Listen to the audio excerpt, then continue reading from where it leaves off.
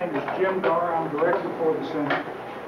This evening we're honored to have as our guest a gentleman who was born and raised in Oklahoma and who is paying great heights in American abstract art, and at this time enjoys indeed an international reputation in the field of art. This evening he will be discussing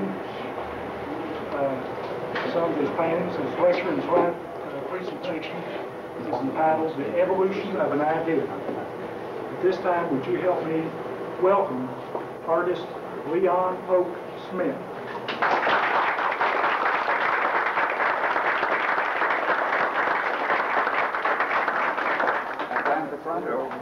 Over here, I'll push the button if you want to talk. You just keep on pushing the button. Give me the beeps. I'll stand up here. Okay, you give me the beeps and I'll get them moving.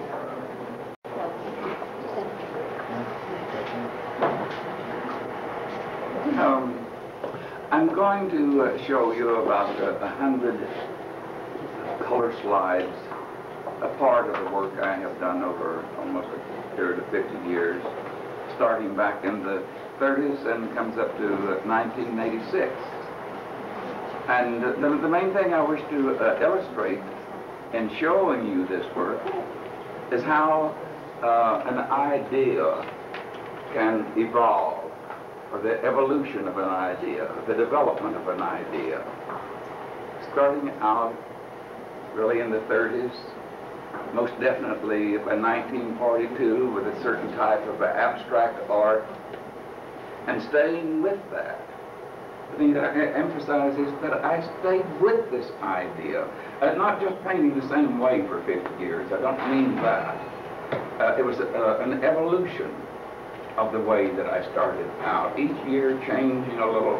Never did I sit down and think, now what am I going to do next year? Shall I paint next?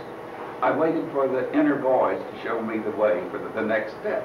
And I never worried about it. As I just kept on painting, and the first thing I know, I said, well, I'm going to do something this way, which was not changing the way, but was a step farther in the process of evolution. So we'll start with a few paintings from 1930, during the Depression. I had quite a number of paintings from the 1930s, but I think to represent the 5 decades, I only got 4, 5, or 6 from the 30s in this. Some of them are a little bit reminiscent of the ranch life where I grew up. I'm not sure whether I got any in any of the slides that represent the Great Depression and the Dust Bowl era. There might be something of that.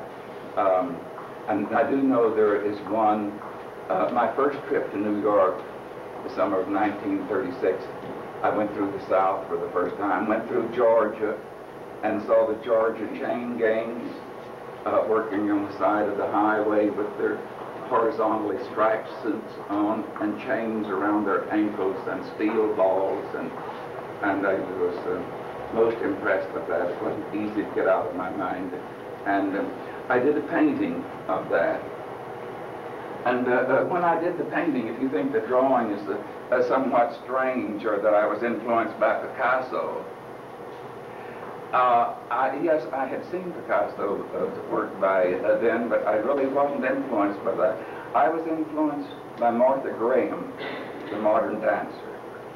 I had seen her dance for the first time at Bennington, Vermont, and I'd never seen any dance before except the Oklahoma square dance and the round dance, and we'd always done that. I'd never seen the ballet, and I had never studied the history of dance.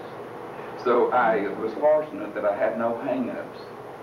I couldn't say, well, you know, I've seen the ballet and it is so wonderful, I don't like the modern dance. I love modern dance from the very beginning, and I felt then and know now that Martha Graham was one of the great minds of the 20th century. So maybe we'll start out with something here.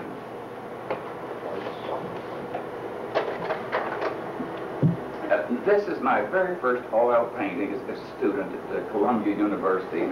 I suppose that was done the first summer that I was there, or the second summer. 36 R-37, and of course I must have already felt the rumbling of the war in Europe.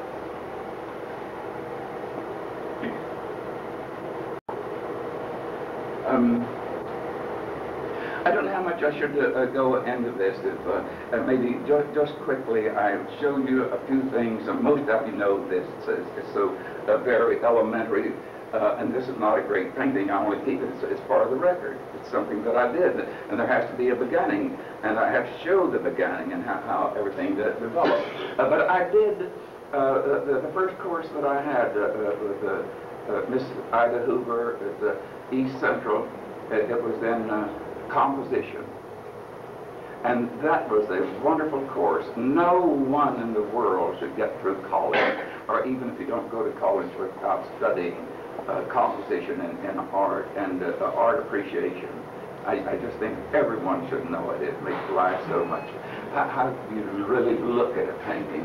Well, I knew this from the very beginning. Soon as she started talking about it, it seems that I knew it all. It's like the archaeologist can find a little piece of pottery and study that and create the whole design that went around it from a very small part of it. Ms. Hoover only had to start with a very few of the minor rules of composition, and it just seems I could put the whole thing together. I knew what it all was. Well, here, this is built principally on the diagonal running this way, the major diagonal, and then here are minor diagonals of places, and there's the more, these are more minor, and well, this close it's not easy to see, but also the circle, and the skulls, and the cannon, and the wheel, and the heads, and so forth, that plays a great part in the rhythms coming down through like this. You look for those things. The more we know about art, the more we appreciate it. If we don't know anything about it, we may look at it only for the story it might tell. What does it mean? We might say about art.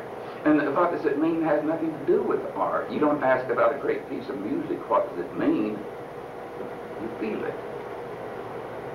And art, its meaning, it represents itself, nothing else. This type of art, it's really illustration. It does tell a story. And its main purpose, I think, is illustration. Okay. Well, of course, this is still from the ranch. I was trying to see if I could really draw a pig and a chicken and the cows, and not exactly naturalistically like a photograph. But if you think of a cow, an animal, horse or chicken, maybe in the dark, before you go to sleep, it's the way you sort of feel it and think it. You don't see it absolutely naturalistically. You know too much about the animal to see it that way, because you have felt it, the horse you have ridden, and all of these things we know about it. They come into our feeling. It's more than what the eye has seen. And I think these two people recognize this as me. Carrying the milk to the milk house. And here, let's see what this is.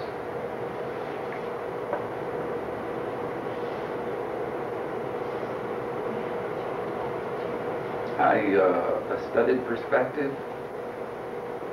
I never felt that it belonged in art.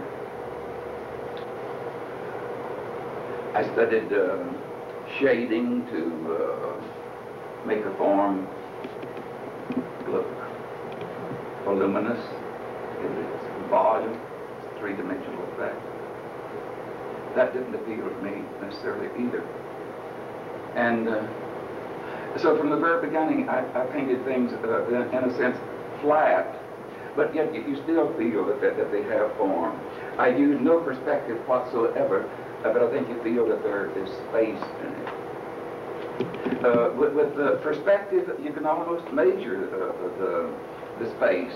You know how far it is from one fence post to the other, from one telephone to the post to the other. How many can you see before it reaches the the point on the horizon where all of the horizontals tend to move, like looking down the railroad track, and you count, you multiply those distances by the number of feet between posts, and you know exactly how much space there is there. But with the flat, so-called flat way of painting, space becomes almost like infinity. You can't measure it. It's like, how far is it to the sky? Well, if you didn't know, you might think that it's 300 or 400 feet at times.